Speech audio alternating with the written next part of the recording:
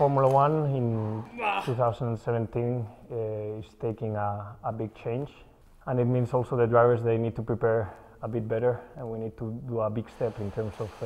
physical preparation, because with what we had last year will just not be enough.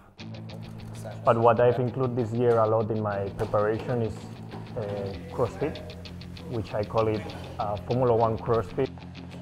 working at 180, 190 beats per minute for 2 hours, doing at the same time weights and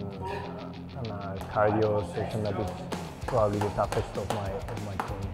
The neck is another thing that this year we must do another step forward, 3 to 4 sessions a week in the gym, and also including the neck as a training in my karting sessions.